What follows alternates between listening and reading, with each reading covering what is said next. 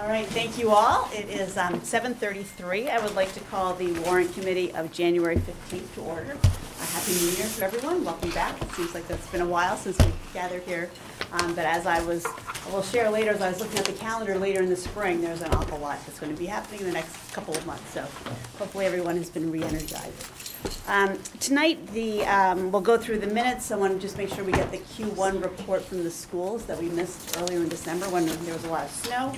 And then we'll go over the Town Administrator's Office capital plan is really the big part of the evening.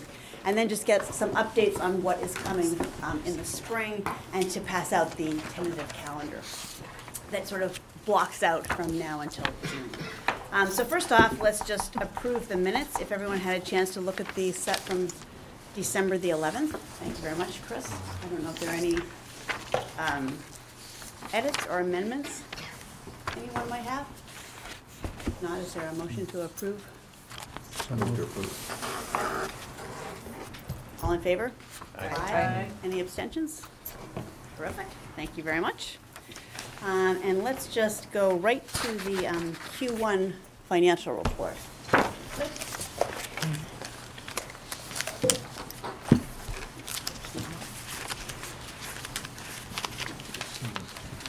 Down that way.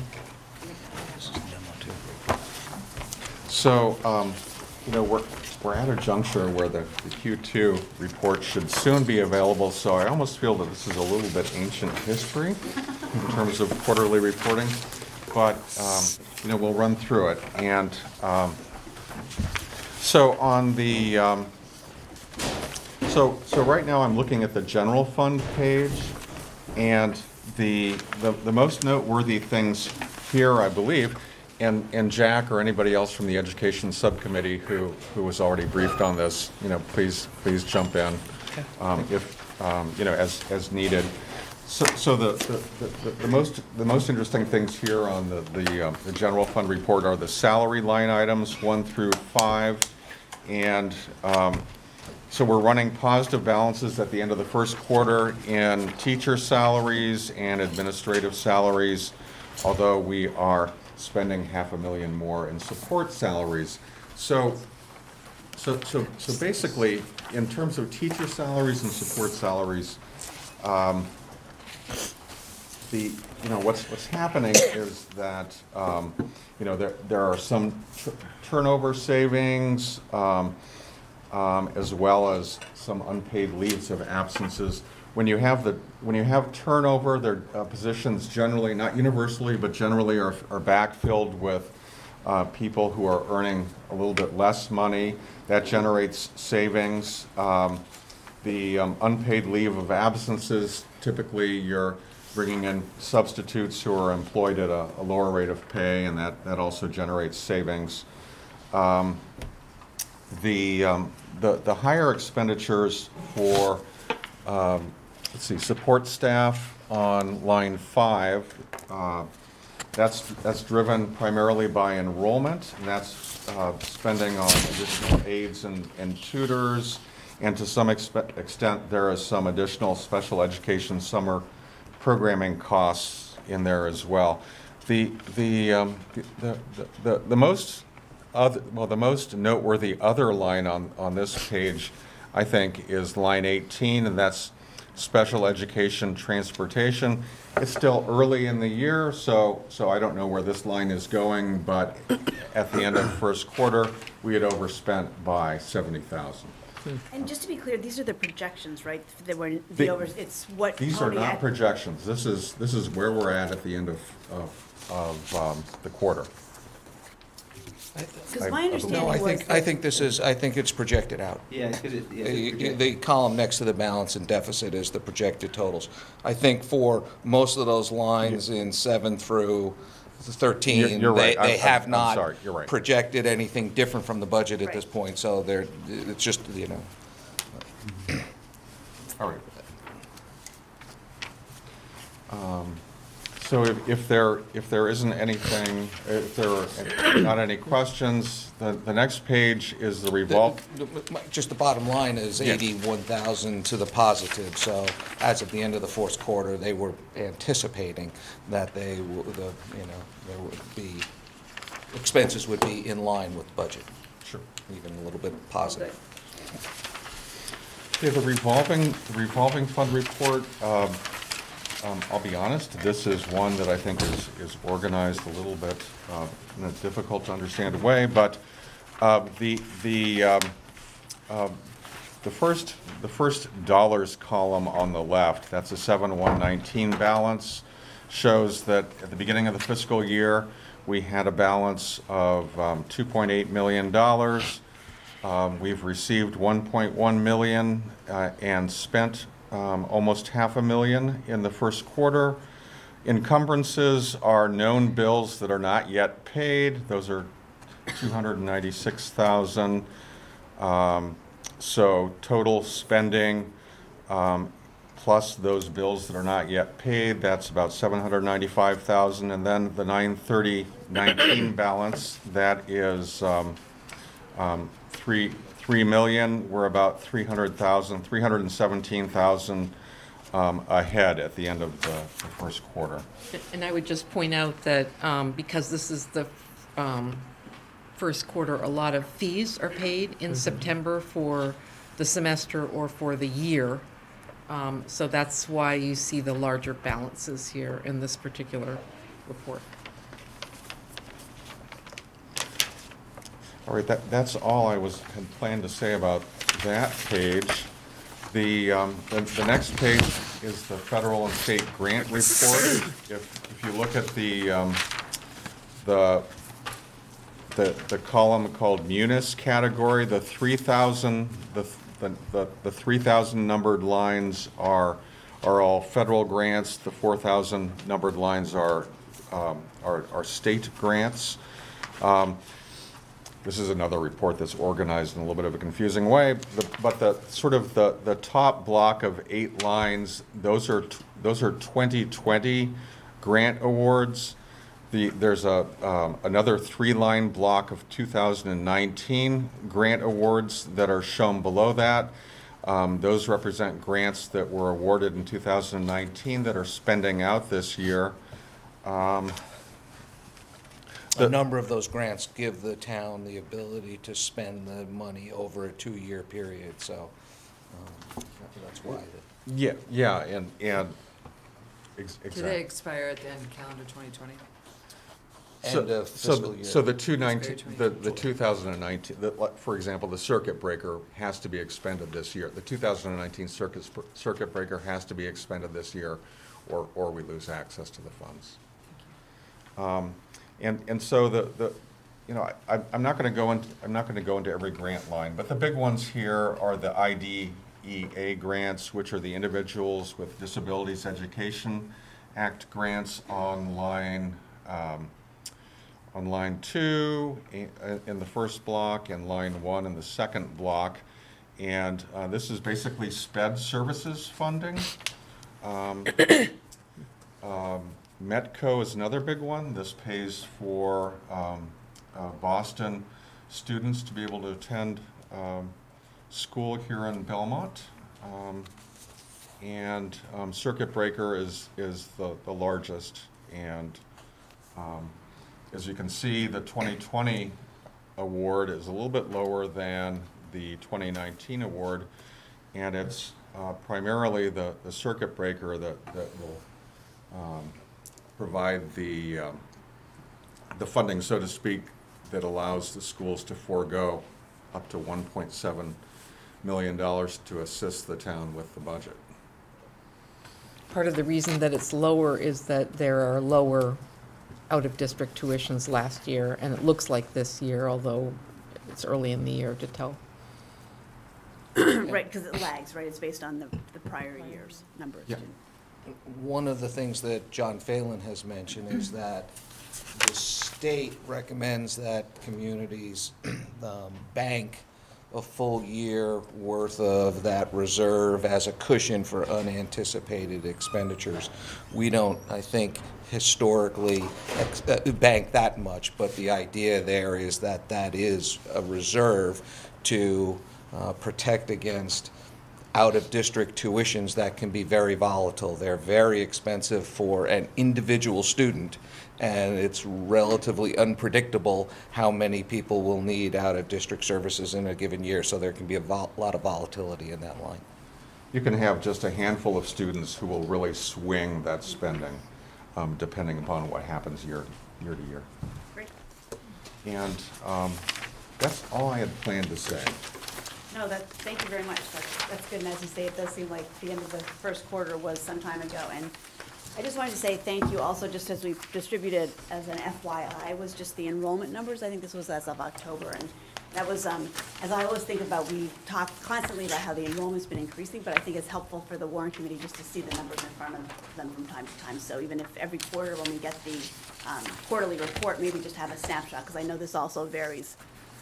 So I actually have the January numbers. I didn't bring them. That's totally fine. But they're already higher than the October numbers.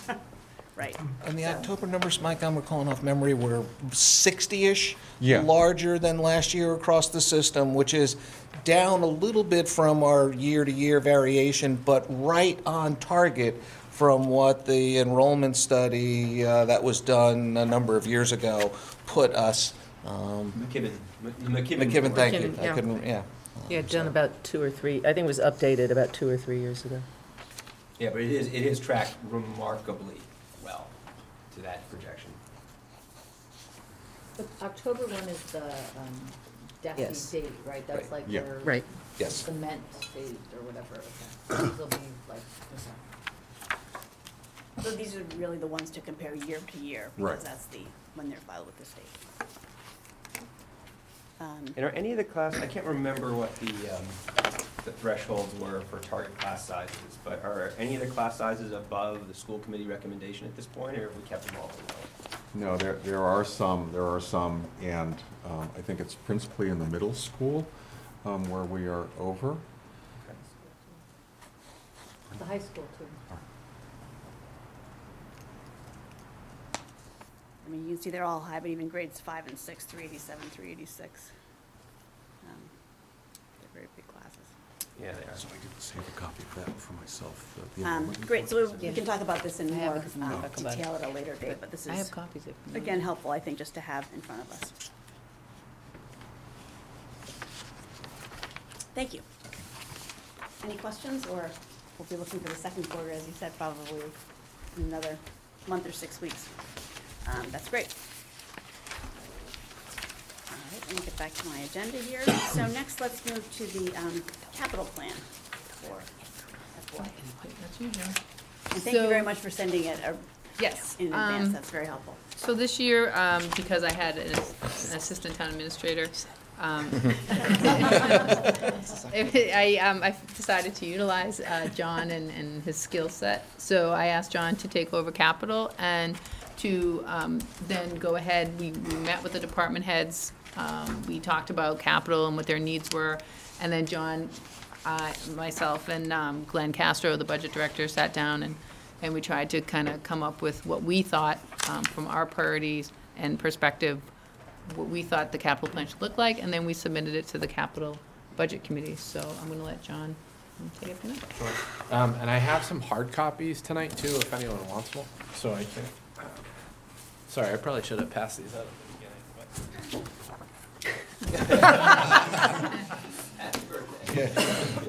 You emailed it to it. Was it you who emailed it to it? Who emailed it? I I think it was think it was Glenn. Glenn. Yeah, Glenn. It was Matt. It was Matt. Yesterday, Someone right? from my office. Yep. We never know if you guys want paper or electronics. Thank you. Yeah. I am too.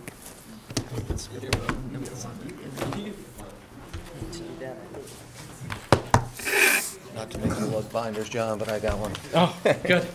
Thank you. You're welcome. Thank you, I think. Yeah, exactly. You got one already? This is our recommendation, based on the requests Oh, this we is your received. recommendation. Yeah, this is my office's. So Patrice, what then goes to capital budget?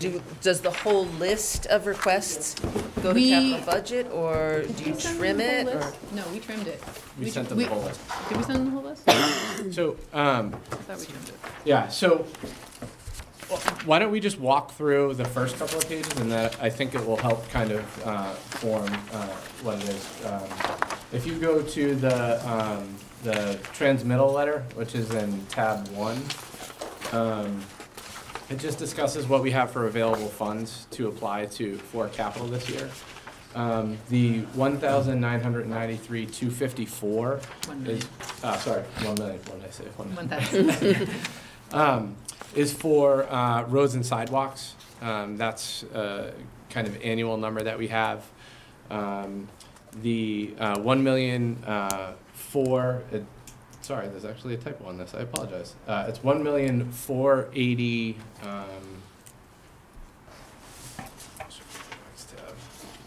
I can't believe I got that wrong. That's all right, 5,000. 5,000. Oh, no, I was right. Yeah. 1,475,000 to 268. I actually had that right. Sorry. That's discretionary money, and that's typically what the budget committee will look at to try to determine.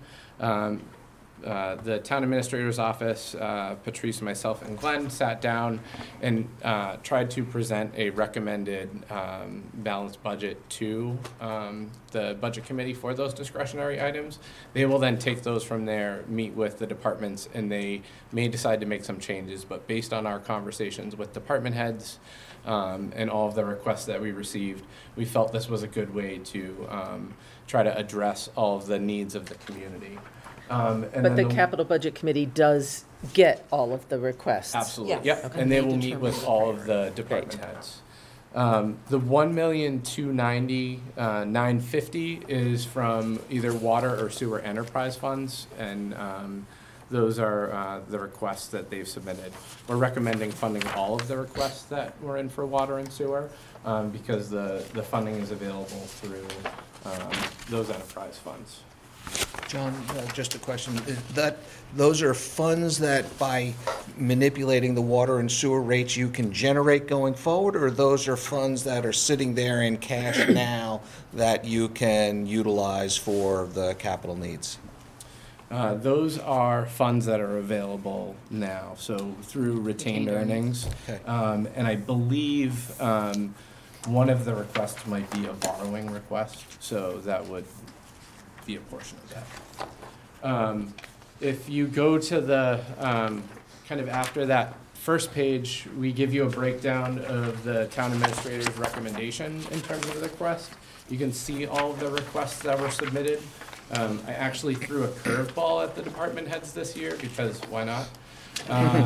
But we changed the form that we used for this year. We actually worked with our IT department, and now all of the forms we have, they submitted them online. So we have a catalog of all the requests that have come in. So if something gets bumped from one year to the next year, the department heads only have to update that. And then all of the requests from 22 through 26, because we do have a future year look within this, those are in there, so they can just update that year to year, which is an efficiency for them, so they don't have to keep reproducing these forms. Tabs 2 through 10 are the fiscal year 21 requests. Then at tab 11, we have a multi-year summary. This is where we look at years 22 through 26. And then we have a detail of those requests on the last tab. So I think the most helpful form within this document is on tab, specifically looking at fiscal year 21 is on tab 2, thank you. Where it kind of gives you a really high-level summary of all the fiscal year 21 requests. We put it on 11 by 17 so it was readable for you. And we also have a little bit of a description. The other thing that we added this year is we wanted to understand the urgency of the need from the departments that were submitting the requests. All of these requests we felt were important, but some of them, based on need, we felt, might rise to the top. So some of them, looking at a system failed, we figured that a pretty important thing to address. Some of them are needing multiple repairs. The system might need multiple repairs.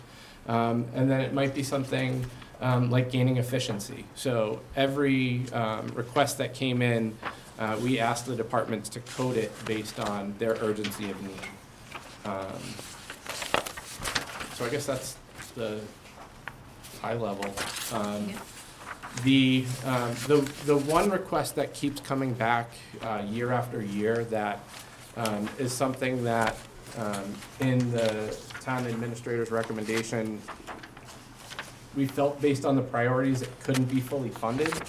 That is the fuel tanks that are at the Public Works Department. We've deferred that for a couple of years. The request kind of keeps coming back and we haven't been able to approve it. We feel that it would be prudent to fund it at some level this year, hoping that we could get the second round of funding next year. These are tanks that are underground. We can no longer insure those tanks because of the way that they're constructed.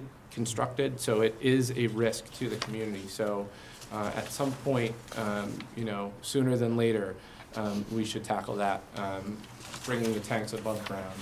And getting them up to the standard of where they need to be. The other reason why we are recommending the tank removal is for equity reasons. A lot of the facility requests were school-related, and it didn't really address some of the town side of the buildings. So we felt that we didn't want the town side to be neglected, and as John said, this was a request that has been deferred year over year. So we felt this was a good time to address it. Again, this is our recommendation. So the capital budget committee will kind of go through their process of meeting with all of the departments that have submitted a request. We've worked with, just actually today I started reaching out to the department heads and the superintendent of schools to schedule meetings to meet with the capital budget committee. We'll get those scheduled, hopefully. I think the last date we have those meetings scheduled is like the middle of March. They will then take all of that information, review everything, and come back with their recommendation on this. Were there any hands raised or questions? I just happened to flip to the library page and I noticed for the long-term forecast, the next 5 years, there's about $4 million worth of expected needs. How do we dovetail that with the idea that the library is going to be possibly reconstructed? Because I know some of those things you might be able to put off. Are there things that have to be done, or can you put everything off? Yeah. Yeah, I mean, I think the goal would be to push them off as far as we can until we know what the final decision is. Unless it's a life safety critical issue. I'll give you an example. One of the requests that the library has on for this year is to upgrade the fire alarm systems. So the library director had a conversation with the fire chief in terms of what could we actually do, like can we get by for a while with it? Take the old high school one out. Yeah. So we paid $1 million for about 2 years ago. Yeah. So the system itself right now has not had any malfunctions or issues. The challenge we run into is if it does go down or the system runs into an issue, we will have to shut the library down for a couple of days potentially, which will have a service impact to the community. But at a cost of $125,000 with something that hasn't failed yet, it's a difficult decision to make. But as a library, we continue to move forward with the library. We'll have more of those decisions that we'll have to try to hold off as long as possible. If it does fail, we can replace it with, they can, I guess, craft or make a panel that's similar to what they have. It'll be a $25,000 need, and then again the library would be down for a period of time. But to invest $125,000 into something that potentially in a few years might not be there are those difficult challenges to weigh and The other problem too with the library obviously is when you're trying to project out capital, if a debt exclusion would fail for the library, the town will have to invest serious amounts of capital into that building. So we're trying to, it's almost like you have two capital budgets if you're looking out for 5 years. And so we have that in mind when we're having. I understand that, I just was curious about how you make those decisions. Yeah. Because we did invest a huge amount in a high It's definitely school part of the discussion. alarm system that had to be replaced at that point, at which point they said, oh yeah, but it's movable, we can take it out, and my understanding is it really isn't at the end of the day, yeah. Point out just one more. Sure, please. The only other thing I'd like to point out that kind of stands out, if you look at the facilities requests, you'll see that they kind of trail off once you get by 2023. The facilities director is working with his team right now to try to really assess the buildings in terms of what they need. We had a conversation about asking him to try to really build up to 26, and he felt he would be doing more guessing, and he didn't feel that that was productive. So what he's gonna do is work on this plan and then hopefully have some a kind of updated detail of what those needs are within the next few months. So it didn't make it into this document, but he didn't want to just kind of guess and throw stuff in. So we felt it would be more productive for him to spend his time really kind of identifying and addressing those needs. Question on this, so I'm on, in your second tab, and the library, you've got upgrade fire alarm system, it's 165,000. Is that then, you are recommending that for this year? Because I thought you were No, saying you it's- weren't. If you look to the next column, it says TA rec. You see this? It's if you go down that column, you won't see a number there. Oh, yeah. I see, okay. So any place you don't see a number is what we're not recommending. So then these this are is the all of the request. requests for 21, Yes, and the TA rec are the ones that you are recommending that we do, yes, to the Thank- capital budget committee, for discussion. recommending to the capital, right, Yep. thank you. And does that equal more, I didn't look at the bottom number, does that equal more than what the capital budget has to spend, or does that equal pretty much what the It's capital? just a little under. Yeah, what the TA recommendation is in balance with what is available for funding. I guess I have one other question. Like, I'm just looking at some things like Wellington Paint. At where do you draw the line between what is capital and what is maintenance? Honestly, it's discussion, it's amount, it's year of life. I mean, if you paint, or if we fix the Wellington Paint building, we're hoping that lasts a considerable amount of time. So it's the life of the project, the amount of the project. Those are really the two driving factors. Is that the exterior? I mean, is there This is the anything? Exterior. So that's the issue with things peeling off the side of the building? Isn't it? This is just sort of an experiment, is that right? Just sort of. Yeah, see- exterior, yep. And the information that we have is the original, I don't know if it was the architect or someone with the building is also gonna chip in and potentially help with this. So, Yeah, Steve's tracked down some money. yep. And this, it looks like, isn't solving the whole problem, right? This is the first phase. This phase request is the first phase, is to redo a failed Yeah, section. 21 and determine- 22. I think he's requesting 50 in 21 and then 50 again in In 22. 22, he would request more to do the second phase if it's Yep. successful. Yes. Yep. Can you, so what are the other capital, this isn't really the whole capital budget for the town, because we also have, of course, the community preservation, but I don't wanna talk about that. But then there's then there's the sort of, opaque, there's that thing where people can donate money for whatever it is, and the treasurer decides to put some money into Oh, IT. the capital endowment? Right, so the capital endowment, that is not in here, right? No, that comes in as a general revenue, Okay, and how much is that usually? 125,000. And so, would somebody who wants, like, say, the idea that that's for IT is that's just something that the treasurer has decided himself, right? That's not, Well, I think I don't know how the inception of the endowment fund began, but from what I understand, it's for IT expenses within the budget.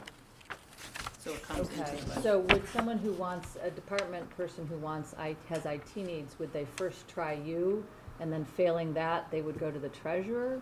Or do you, as you're evaluating IT, think, oh, we can put that over to the treasurers? My How does that understanding happen? is the Capital Endowment Committee has met in the past for special requests, and they have. Capital Endowment Committee is the one for the treasurer's fund. Yeah, right. And there have been rare instances where that has occurred, but you'd have to talk to Floyd and about that committee and how they Okay. divvy Can that I up. suggest that maybe, because this is a really helpful, super helpful document, it's great.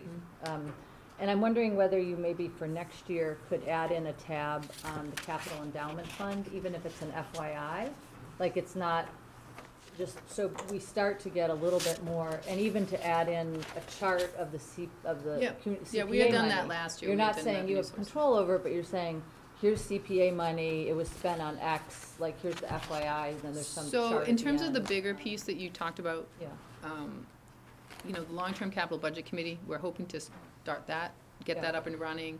I think they're gonna be looking at the broader capital of the town and then also revenue sources and things like that, so. okay. Because Once we get that that would up. include things like repointing the bricks on the police station, which is It would not- include capital as, any long-term capital, right, that we would tennis deem. courts that we Yeah, might need to yeah. build, things like that. Yeah, So even if you didn't have control, it would be a helpful, it would make this document kind of go to the next level in terms of its Yeah. helpfulness. I agree. I think the long-term capital planning and this type of planning, we're trying to, you know, Yeah. show Yeah. a much more comprehensive way of doing it, plus the funding. Just for future, it'd be nice if you had the location column in this as well, because if you look, for example, at creation of secure vestibule, shows up twice.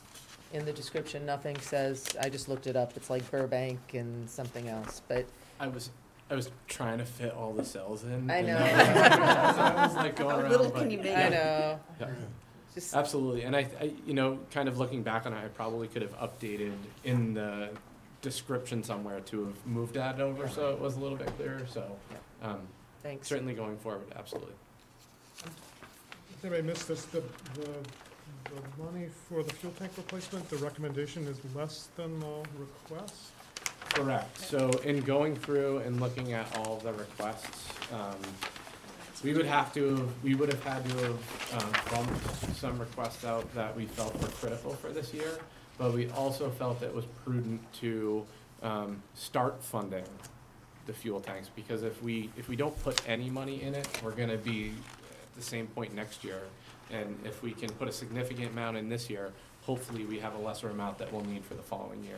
So that, the intent is that work can be completed in the next. Yeah, over a two-year Yeah. cycle. And unfortunately, from the conversations we've had with Public Works, is that it's a kind of a two-step process. So we actually have to go in and dig out the old tanks.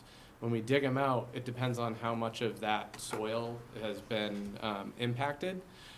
We have to dig that out, remove it, fill it back in, pour the pad, and then put the new one on top. So kind of my question was, well, can we do part of it now and part of it, but we really can't from a sequencing standpoint, so we have to do it all at once. Is there any information available about whether there's been leakage? Have there been soil samples Nothing- taken or anything? Nothing reported, Are those still in use? yes. Yeah. And So- what vintage are they, sorry? I It- mean roughly. Old. Yeah, they've been in there a while. There's old and there's ancient. It's all right, I just, They're fiberglass though, so that is relatively newer, you know, Right. they used to be steel, Yeah. which corroded. Yeah. Fiberglass is a nineties technology maybe, something like that? 60s, 70s, I think. Really? Do they have to be Underground dug out? Yes. Yes, Have to be by state code or something? Yeah. by code, they have to be above ground now, Fiberglass. so we can't bury anything else, Like to have this, any other fuel tanks down the well, There's no because they need want for them to be using an underground Is tank. this, I don't is this know. diesel fuel or? That's that. both. I just don't even, I've never asked this question or heard anything about it. Do most towns have their own fuel supply for police and? I is know this of a for lot. police and DPW and fire, or, okay, DPW, police, fire, Yeah. all town vehicles. Yeah. We're not, you know, yeah, no, I just was curious about that. I can say never that thought of it. the other two communities that I worked in, they had fuel Yeah, tanks. 3 of mine did. Is the sewer, so that's, they're doing this through a bond issue of 3.6 million? Which, the sewer? Yeah. 600,000 a year. I don't know if it's that the case or not, or if it's just, maybe they're just spending that. No, that's, Yeah. that's the operating budget amount. And are they, do you know? That's the operating amount every year. It Last year it is, was okay. 500. I think it went up 100,000 Okay, this they're year. trying to, okay. And this might be not something that you can answer, but I mean, I know we're in violation, it references this over here. Is this, like, what's kind of their plan for getting us on track? I don't know enough about what we're, Yeah, I'd what I'd our have to org- talk to our the community court- development director, who also, who is it, I'm sorry? Glenn Clancy. Okay, We can have a conversation with him and report back. okay. I believe we're on track. I forget the year, 2025 or It's something. whatever the agreement is that And we this, made get with- this, with each the year gets us state. to that, to Okay. meet that agreement Yeah, with EPA. That sounds right. I think actually Glenn reported out sometime in the last 6 months, I think in front of the board, the status of the project. And I don't recall the exact specifics, but I think the tone was, Okay. we are meeting our commitments with the EPA's, consent decree, and we feel good about the process. All right. Ellen? Yeah, I'm looking at this and noticing that there's no requests from IT, and I'm just kind of curious about that. I'll let you take that. So IT did not have any capital requests for this year. They still have capital needs that has typically been funded in the operating budget through capital outlay. Mhm. Thank you. That is the kind of one budget that we have kept in trying to balance the operational budget for fiscal year '21. So he still has capital needs, but they are being funded through the operational budget through capital outlay, and there aren't requests for this. Can He you does explain have- how that works? So what's capital outlay? Yep, so capital outlay, it's what was deferred in the operating budget. It's police cruisers, it's turnout gear, it's things like that. For IT, it's, I know the numbers, it's 95,000 and 50,000. I can't remember exactly what the items are, but that's what he uses to buy. It's pretty much the same thing every year that he needs to purchase for IT. I think it's software and, Network stuff. Servers, That's- servers. Yeah. So yeah, that's a- service, thank you. That's another total number that's not, That lives in the operating budget. so, but in terms of total capital needs, that's not captured in any No, of it's the not captured in numbers there. I yet. think the other reason there's nothing for IT is he does have previous capital years that he's still trying to spend. Yeah. Yeah. And what we've told department heads is, we'd love to give you money, but spend what you got, a couple of years ago first. It's very similar to facilities. We could throw so much money at Steve, but if he doesn't have the manpower to go ahead and do those projects, it's just money that's just sitting there because they're trying to just catch up. So. And just one question about the, those items that you're choosing not to recommend for '21, are those being deferred to '22? I didn't have a chance to look at the outlays, or are they just? I think so, yeah, we kicked them out to later years. Well, this is great. I mean, I think the Just to clarify presentation this, is with no terrific. firm commitment necessarily to fund them, right? They'll be kicked out for consideration in subsequent years. Right, but again, this is our recommendation. Capital Budget Committee could disagree Right. and end up Reallocate. funding it. No, I think this is a fabulous Yeah, no, John presentation. did a great job with the capital budget. Lots more for us to pour through and see as it goes through the iterations. And I apologize in advance for any typos or little errors within it. I do that on purpose so that I can get feedback. Make sure someone are reading it. No, thank you. Thank you very much. And This is great. And it's online for anybody that's watching that wants to go and look at it. And if anyone accesses it online, Matt Haskell in the town administrator's office had put some, you can actually click on one of the tabs and it will send you to the top of the header. So you can search it pretty quickly, which is nice. It's great. Thank you. Great. Thank you very much. This is terrific. Okay, so the next couple of things on the agenda are really just to get some updates as we look towards the next 4 or 5 months. It's really just making sure that we don't lose track of anything that might be coming up in the, certainly the financial task force too, and also things that might be coming up for town meeting. And in that way, we just jotted down an update on the rink would be helpful. I know that just went out the other day. And just keeping our eye on the McLean development. And then, as I said, I will just look at the calendar and we'll take a look at that. We'll talk rink first? Sure. All right, so I think by now probably everyone is familiar with the process that we've undertaken over the last year. It's the exploration of the possibility of entering into a public-private partnership to address the failing rink. That is a joint effort right now between the school committee and the select board to try to push this forward. The rink is currently, and the future rink would be on school committee land. So ultimately, the school committee will be the one that has to sign the underlying lease. Though we'll ultimately have to go to town meeting, obviously, to be sort of endorsed and for the zoning change that will be required.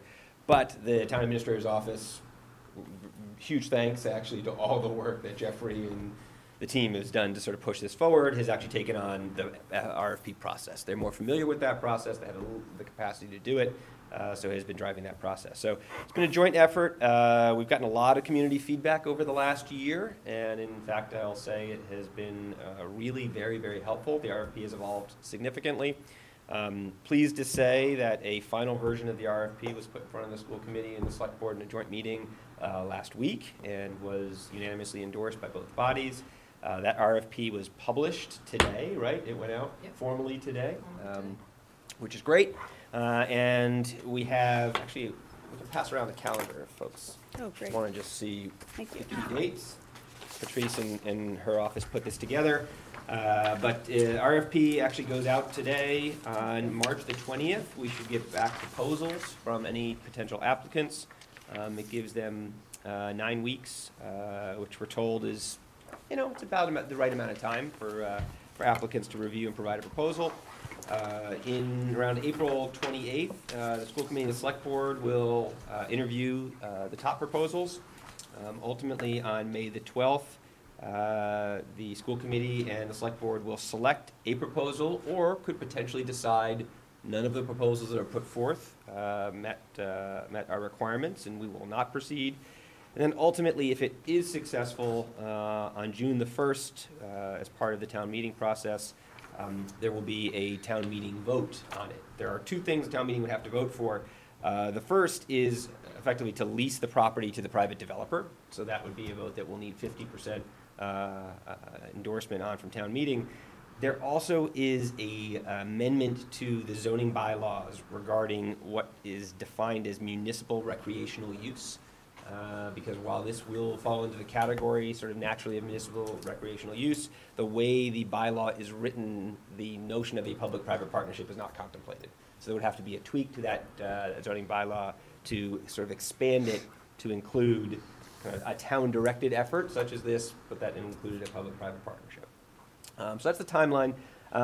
We'll note the way this RFP is written, we don't necessarily have to take the applicant's RFP and look at it purely in isolation. There is an opportunity for us to enter into some sort of back and forth negotiations, not only to arrive at a lease that's acceptable, but also to provide some feedback on, hey, you kind of proposed it this way, we're not sure that's acceptable, what if you looked at it that way? So we would very likely kind of find a preferred applicant and then try to enter into that process and see if we can get to something that sort of felt right.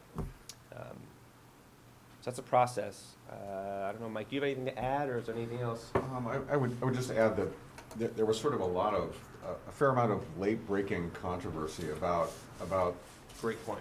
Tennis courts and the configuration, the use of the existing field space, which has shrunk. The new middle and high school building is going up, and one of the things that the school committee or the school administration needed to do before the school committee took a vote on the rink was to decide how to respond to this sort of late-breaking community interest in having tennis courts on the high school site itself. John Phelan worked with Jim Davis and you, John, to review all of the existing options for potential siting of the tennis courts on the campus or elsewhere, and ultimately, you know, the site is just too space constrained, and you can't have tennis courts on it, and so the decision was made that the school administration and of course the school committee will work with the town to look to the Winbrook courts as a potential site for use by the high school in the future, and that may require some expansion of those existing courts by adding another court or two, and of course some funding would be needed in a future budget to do that, but that's the only thing that I would. You know, I think it's a great point. I would say that while no formal vote has been taken, I'd say both the school committee, it appeared, and I'd say the select board was supportive of this idea of applying kind of collectively to the CPC for potentially next year, so it can't be this cycle, but the next year to fund the creation of a couple more courts. That expansion, and we're told that at least 5 courts are required to hold a high school match. That expansion should provide enough courts there. And then if all goes well with the future underpass, That's right. you would end up with, I mean, if you actually look at it on a satellite picture, it's remarkable how close the Winbrook courts are actually to the high school campus. That would create an opportunity for students to go under that underpass, have a walk that you said was Just a few blocks. It's really just a couple of blocks. It was less than 2,000 meters? About 2,000 feet. 2,000 feet. Better yet, sorry, 2,000 feet. Less than a half mile. Less than a half a mile between sort of the high school and where they could ultimately practice. So we will have to see how that progresses. Ultimately, it will be town meetings call as to whether or not to fund that as part of the CPA process, but I think there's a fair bit of enthusiasm that that's something that we should proceed with. So in an ideal world, what would the time frame? I mean, again, is it hard to say when that underpass is that? That's the one that no one can predict. So, I mean, I can tell you that in terms of the tip schedule, it's, it'll be 2024, 2025. We're slated, so it's some time out. It's probably about a year after the completion of the high school. For projects being done or To for start the funding to? construction. Okay, Yeah, for that funding and then construction. yeah.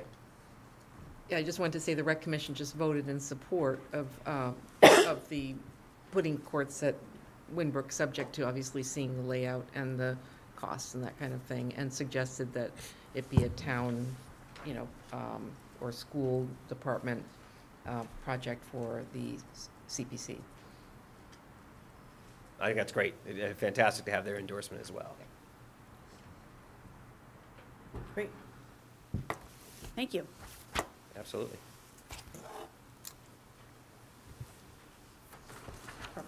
Okay. How about then, do you want to do the task force too, or? Sure, yeah, we can do a quick update on the financial task force. So financial task force continues to do its work. The committee's meeting, what's that? Yeah, but exactly, with sort of, I say, great regularity, as this is a pretty active time. We've put together a calendar now that should take us through sort of right into the summer. The next big step of the project that's in front of us is to arrive at a 5-year sort of projected plan.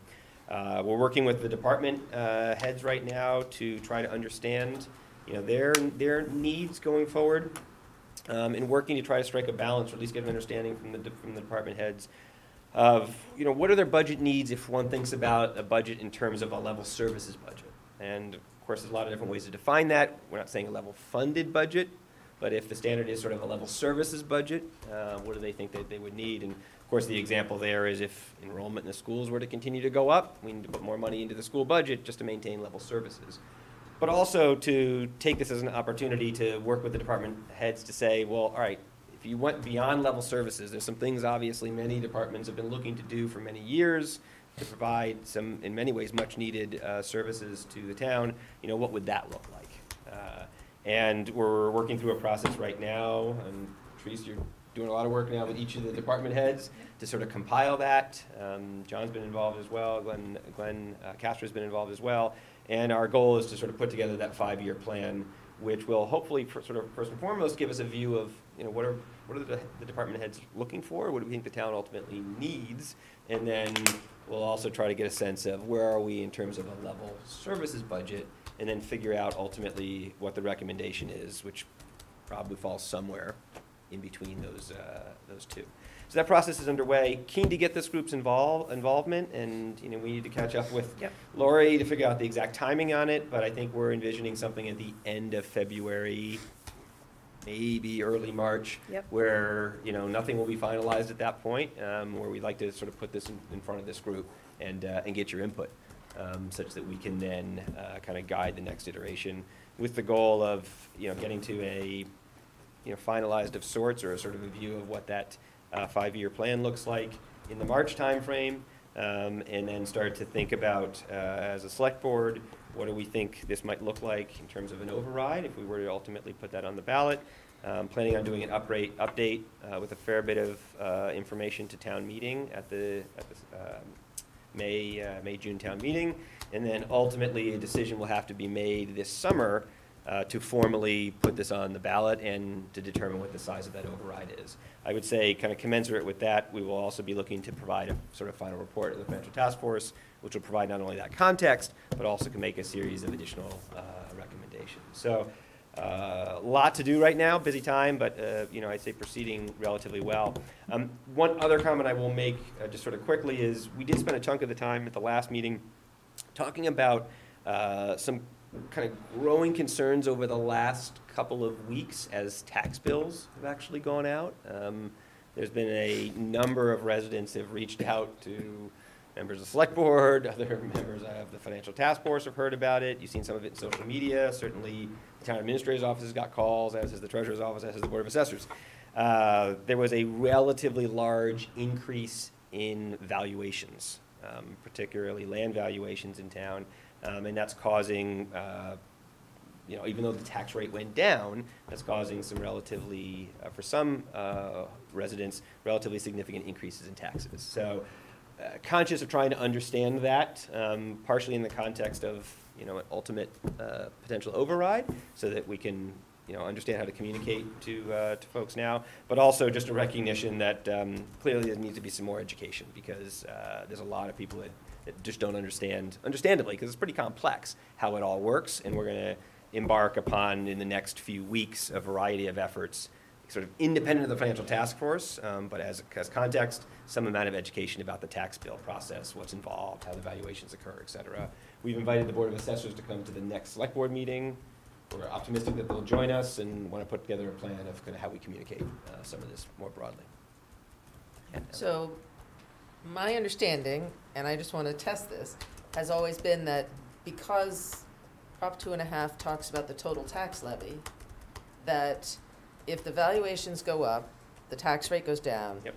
And none of that has an impact on your actual tax bill, unless your valuation goes up compared to somebody else's, it doesn't go up quite as much. So it's more a question of redistributing the tax burden. Correct. Rather than totally increasing it on everyone. So Correct. If you're looking at whatever has happened with the valuation, do you know, is it, because I've been seeing this everywhere and have chosen not to weigh in because I want to know that I have the right information.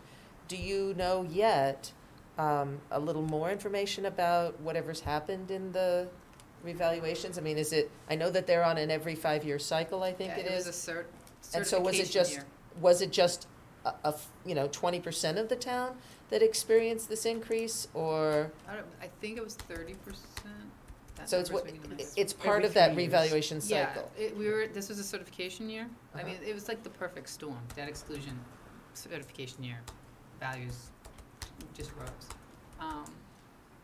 But I mean, if everybody's values had gone up, nobody would have seen anything Right. other They than. all have gone up evenly. Right, Yeah. no, it's not. Yeah. And it's the way they do the assessments.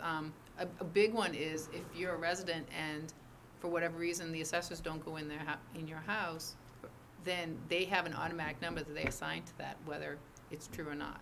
So there's different things that happen when they go out and assess properties.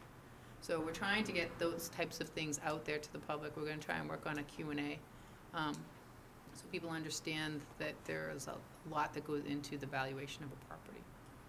And those are some of the questions that we're actually looking forward to talking to the assessors about, right? If I recall correctly, when they came to us, they said that property values in town in aggregate went up 11%.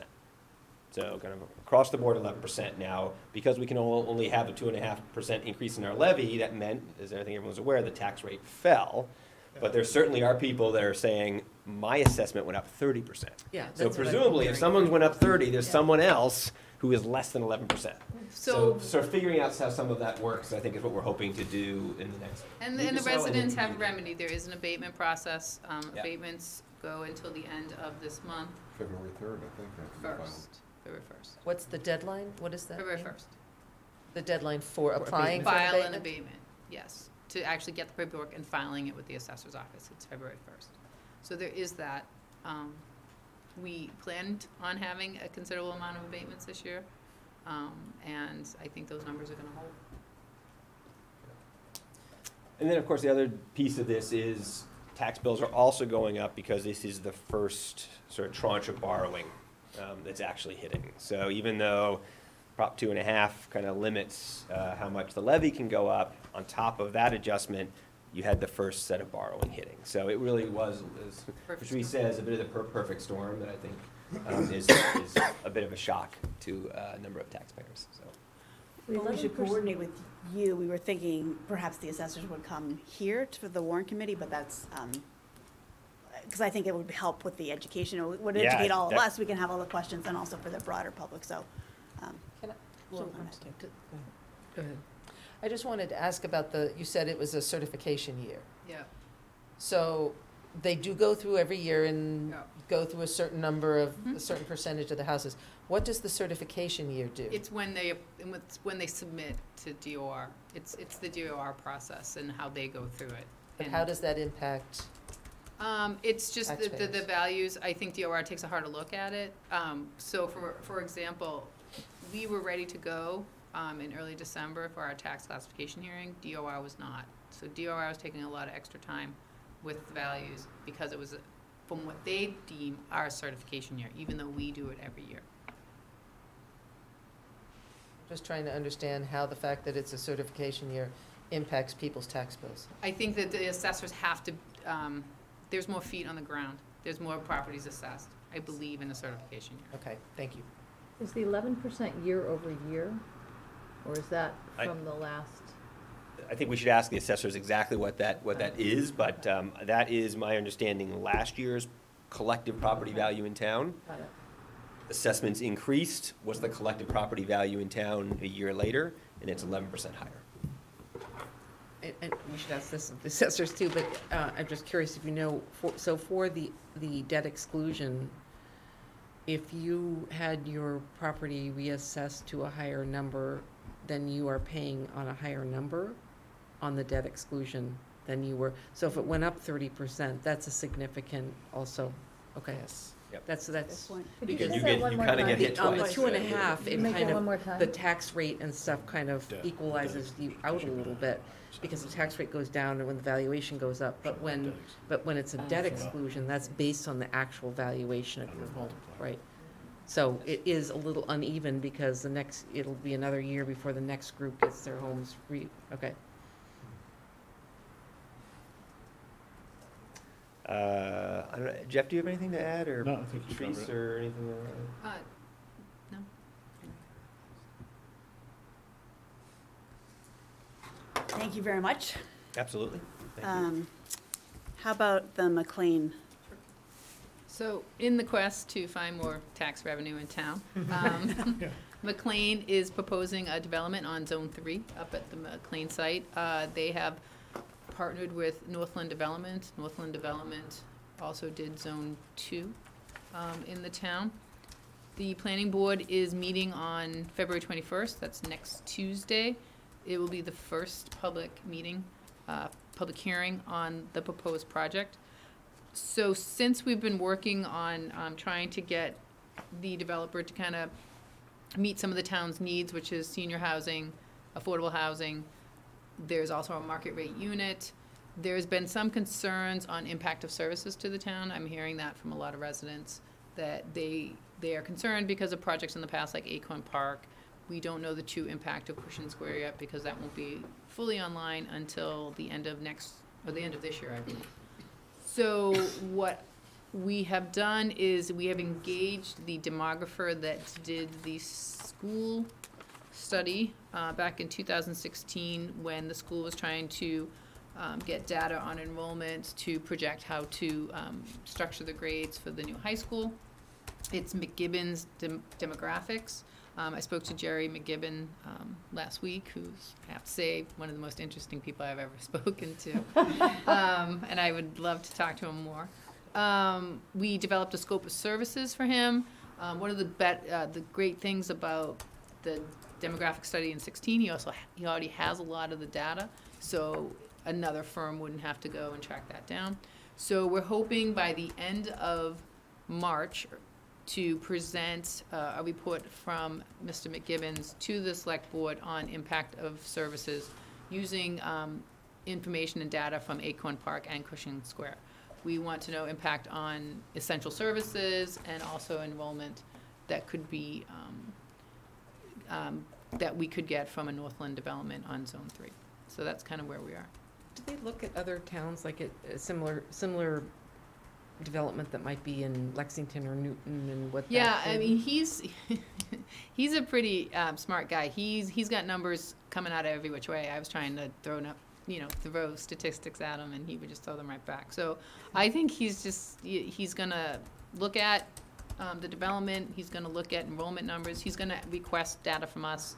I haven't gotten there yet. We're gonna be sitting down next week. If he does look at other towns, he might. I'd have to ask him that question. So. He did for I know back when we did this study as part of the school committee, he did look at adjacent towns to actually figure out what enrollment trends they were seeing and then use those to guide his predictions.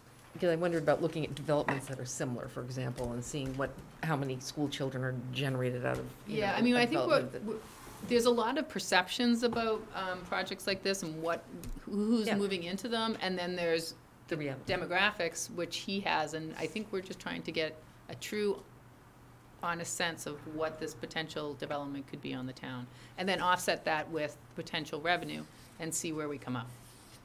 So if we're getting $1 million in revenue, but it costs us $1.5 million in services, I think town meeting is going to want to know that. I would certainly echo Ann's comment. The broader universe of projects he looks, the better the picture's likely to be than looking at Acorn Park and extrapolating from one. So that may be something we can help him. I think it's a good point. Maybe we can help recommend a few, like, there's this one in Lexington, there's this two in Arlington. Try to help point him in the right direction. Northland has done. I think they're doing another project elsewhere. Yeah. This is a very different project. I mean, working with, is it the Housing Trust? Yeah. I mean, Mhm. working with different folks in town, I mean, it's very different from Acorn Park It is, right. and the Cushing, whatever Cushing Village is called now. Is it senior limited housing or? There's some senior housing, there's affordable housing, and then there's market rate units. Right, and there's a lot of it is rental and some of it is purchased. Yeah, it's a mix, and it's a Right. mix because we were trying to address everybody's needs and wants at the table. But there's a greater percentage of this that is affordable and senior, restricted and/or directed. And I worry about comparing the use of services for this compared to that, because you're not comparing apples to apples. That's what I was saying, find projects that are similar, because I think Lexington's probably done one, Newton's probably done one, where they have school systems like our, whatever, and see if you can figure out what the use of services are in that situation, or from senior populations versus, school population. Right, family. and Mr. McGibbons, we spoke to him for about over an hour, so he understands exactly what we're trying to get to. So, and like I said, we'll be speaking to him again next week. And Tom, then maybe this is more directed to you, or at the planning board, but have we done a pretty good deep dive into the development company and, or maybe the housing trust people and what their, Well, we do have the experience of the Reputation. previous. Yeah, they did the development for what was Zone Zone 2. two. Zone Yeah. 2. Okay. So I think there's some experience there we can draw from, and it's, Several other projects in the area. okay. Yes. I think it's a credible developer, I would say. I think the question that the town will have to work through is this what we would like to happen in that, one of the few remaining undeveloped parcels that we can? They have a very controversial project going on in Newton. Well, I but thought I had they just are read, a I thought I had just very, read something about very them. well-regarded Okay. institutional. See, now, residential development. I asked Jack Dolly about that project in a meeting, and he said that it was a different company. It is a different company. He's Northland Development, the Yeah, Newton, the Newton one is a different Northland company. Investments. It's not Jack. They had some I think he said there's some shared heritage, Yeah, but they're now separate entities. yeah. Don't know what exactly that the story not- is it's there. That's I think the third time I've heard that, and that's why I asked Jack. And that's what I think I had in my head, that I'd read something Yeah. about them. The other Newton one's called Newton Investment Investments, Corp, and this is Newton Residential. Newton Residential, that's right. Are we still looking at a special town meeting in March, or is that? No, so when. Because of that, Because of the people wanted to see some type of impact study, and the fact that the demographer, I pushed them to get me something by the end of March, it just doesn't timeline, it just doesn't work, so, So is there no town meeting in March? correct. Unless you really want one. I can rustle something up. There Come up with a is- I think you citizen's mentioned petition this. of some sort. There's something. I think you mentioned this, but there is, the planning board's first public hearing on this is next week, Next Tuesday, next Tuesday. So who owns the property now? McLean. McLean still does? And there is, and this predates me, but there is a agreement that was signed between the town and McLean, when 20 years ago? 1999 or something? Yes, that's right. That sort of governs the development of this. So that's one of the other pieces. Anything that happens here has to conform with that agreement. And that agreement there's a lot of components and a lot of exhibits and a lot of things going on in that agreement. So there's some things that have to be accounted for there. But that agreement was only with that developer, right? No, it was actually with McLean. Oh. McLean has the right then to bring in the developer they want to bring in, but the project still has to conform to the Yep. agreement that was. Yeah, and the that planning was board's signed. working on, I believe, an overlay district, because the concern is if the project, let's say for some reason fails, the underlining zoning will still be in place. And they're working all that out, and that's what's gonna start on Tuesday of next week. Does McLean have any ability to change that, or their behavior is governed by this It's like- agreement? it's a So there's contract. not really much to say Right. as long I mean, there's always the possibility that we could open that contract up and renegotiate, but probably not, yeah. I don't a think, lot of I think that's, the Pages are complexity probably the there least is of it. just, Yeah.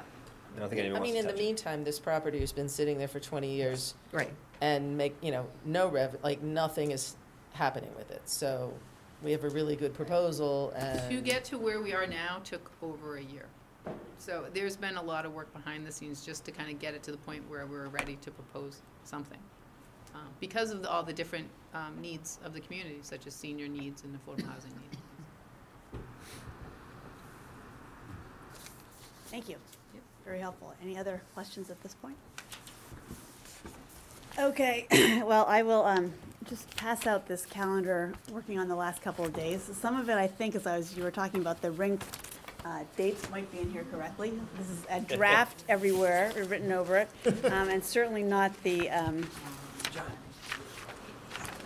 certainly not McLean yet. Maybe I gave.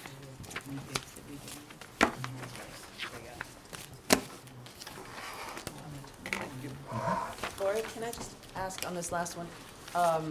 I'm assuming that given all the revenue impact, financial impact, that we will be weighing in on this McLean. I think so. Oh, yeah, Yes. yeah. We're still working on that, the revenue side of things. But I mean, we'll wind up voting on it. Yeah, Yeah. yeah.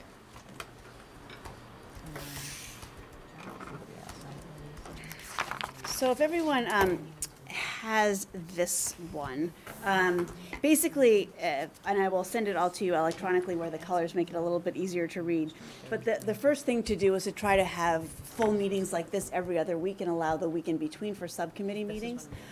Because one of the first things that I looked here was to put in the town meetings, which seem to be, I don't know why the calendar seems a little bit earlier this year.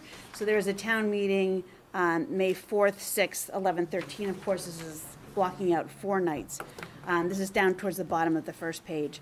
But you will see on May 1st, Friday, is when the Warrant Committee report is due to the town clerk, which again seems about 10 days earlier than last year, which I pulled off of Patrice's calendar. So backing that through is sort of how this was all built together. So let's take this from the top, going through. If you look at the 29th of January, we'll see if this is possible, but as we mentioned earlier, I think it'll be very helpful to have the Board of Assessors here at some point. I don't know if they can come on that date, but we'll try to get them in when we can. The operating budget for 21, if this is correct, is on the 10th of February. Is that right? It's a Monday. Is that a joint meeting? Did everyone receive an invite on that? For which? Invites, February 10th. No? I don't Okay. think so, no. Invite should have went out, okay. So that is the joint budget presentation to Select Boards, School Committee, Warrant Committee. I think we'll see about this McLean thing. Then we get into the school vacation week. I'll put in based on the conversations we had tonight, I'll plug in the McLean and the FTF2 updates. And then we go through having the CPA project sponsors here, followed by discussion and vote on those projects. I think when we get into the 1st of April, and this will probably, after we'll put in the McGibbon report, we'll have more information about McLean, but we can talk about the CPA projects. When we get to the 8th of April, you'll see it says the first draft of the subcommittee reports are due. And I would like to, in here, I've also put in on the 1st of April just to have subcommittee updates. I want to think this through a little bit more, but I think as we talked a couple of weeks ago, or last month, everyone puts in so much effort into the Warrant Committee report, and I think partly because I stepped into this role middle of last spring, it will be helpful just to have some more discussion about what the individual subcommittees have uncovered or what their reports are, so it's not just here, read the report, and it'll all come out. And we'll see if that's possible or not to work into our busy spring. So again, the first draft of the subcommittee reports would be great to have on the 8th so that we can have a draft report of the executive summary the following week on the 15th. Then we get into school vacation week and all of a sudden the final report is due. So even in that one particular piece, which is a lot of work for all of us here, April's going to be very busy, and March. And then we overlay into that the McLean, which I think we're going to have to look at very closely, and depending on what the RINC proposals come back with, that also gets an overlay, and the financial task force. So I think there's going to be lots to do. I think that what this really showed, again, and the second page is just to go into the financial part of the Part B of the town meeting. But what this really shows is to the extent that on any of your subcommittee work can start earlier, even beforehand. I know that some of the, at least initial budgets were put forward. Some preliminary work can be done. The more we can get a jump start on that, even in the next few weeks, next month will help. Because I think looking at this March, April, May are going to be pretty Yeah, once crazy. the governance numbers come out, next week, we'll shore up some of the revenue. That would be great.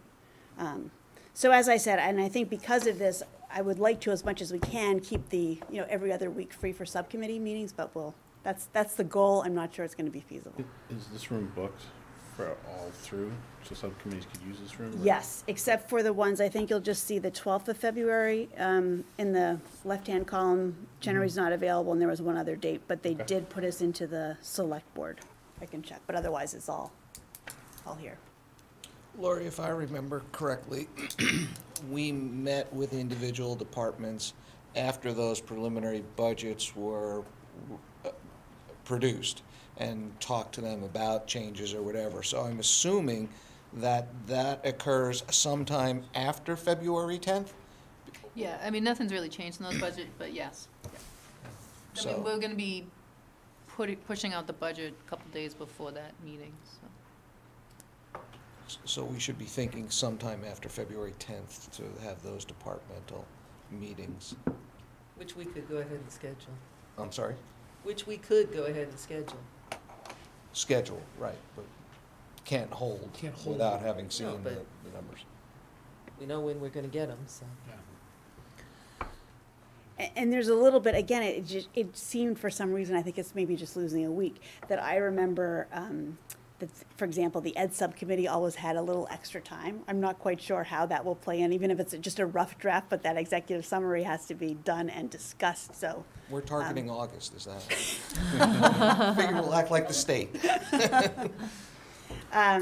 So sort of like I will, we'll keep working on this, plugging things in based on tonight's conversation, and certainly as any updates come through, share them with everyone, because I know we all want to get the spring blocked out, so thank you in advance. I guess we can, I don't know if there's anything else, any other select board reports to share, or you guys have covered a lot this evening? Yeah, the only other thing that I will note is we approved the traffic calming policy earlier this week. So that has been something that the Transportation Advisory Committee had been working on for a while, and I think it's a pretty thoughtful sort of piece of work that they put together, and they put it in front of us, and we were very pleased to approve it. So there is now a mechanism if anyone in town wants to suggest or request traffic calming measures on their street, or frankly, I guess in other parts of town, you can put that request, and now there's a process by which it's evaluated, prioritized, and then ultimately funded. So it's good step in the right direction. Is there a budget attached to that? There is not explicitly. Glenn Clancy does have budget as part of a variety of budgets that he takes advantage, that he leverages. Projects will be approved, and then the question then becomes, once they're approved, they still have to be funded.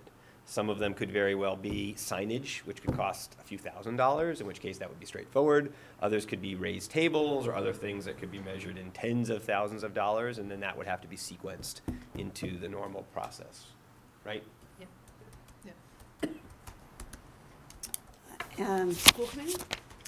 Other than the rate, and the fact that the budget is being worked on, but it hasn't been formally presented to the school committee yet. I don't have anything to report. That's great, and that's another thing, sort of in our master calendar, it'll be helpful if you have any school committee milestones, we can just sort of make sure we're in sync. That would be great. Are there any other liaisons, the high school building committee, anyone else who wants to give an update before we adjourn? I can give actually, you could do high school building committee, yeah. I'm just trying to remember. I mean, I think that two things I would note is, one, steel starts going up this week, right? Wow. So Yes, so the there's big humongous crane is crane there. and That's like great. steel's getting Apparently, there delivered had to and be a crane to bring the crane. yeah. Wow.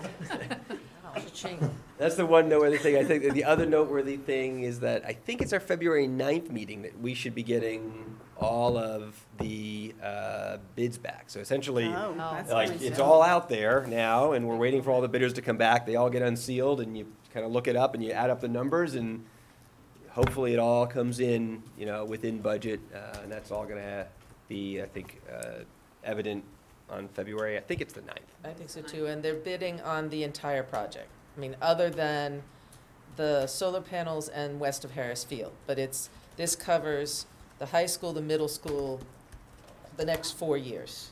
Everything will be locked in. I can't believe I didn't think about this before. How are we starting the project if we don't have bids yet? Have we entered into a preliminary contract for a portion of this? Have we bid a phase? We bid pieces of it. So there's early bid. The early bids are things that they get to very specific indications, such as the geothermal well, the foundations, and the steel were all things that were finalized, put out to bid. Those bids have come back. This is the balance of the project. And the contractor who's doing that knows that they may not be the contractor who does the rest of the project? No, so there's two different ways you can do this process, and the one that was chosen is called CM contractor at risk. CM at risk. Thank Contract you. manager at risk. So we have been on board with them for They're the least a year general and a half contractor. now. And the bids are subcontracts. Yes. Gotcha. Good question. Anything else? Any updates, questions? If not, is there a motion to adjourn? We'll be back in 2 weeks. Who's the oldest We person can't do here? that. Bye. Bob's not here. You're stuck here. Who's the In next session oldest? until 2 weeks from now. Who's the next oldest person? That's the thing we need to know. I'll step up, how's that? Motion to adjourn. Good job. Thank you all.